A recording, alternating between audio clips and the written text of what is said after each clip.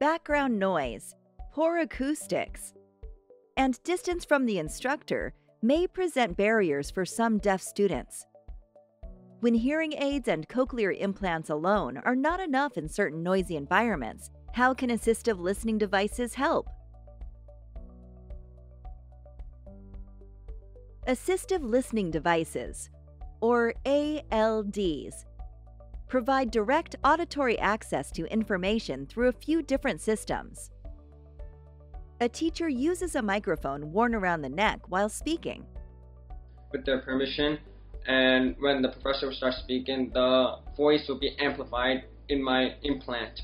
So it's like I'm in front of the professor listening to him, and I think it's one of the best thing I had in college, because in a classroom of 350 students, I would give the FM system to my professor. I'll go sit in the middle of the class.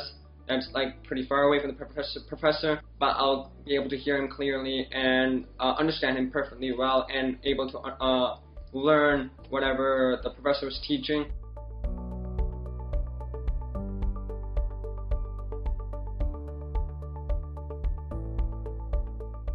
A loop system transmits sound from the speaker through the loop wire within the receiving range of the loop.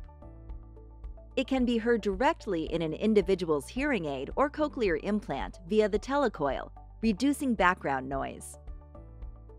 Different situations call for different solutions. It is important to use assistive technology tools that work for you.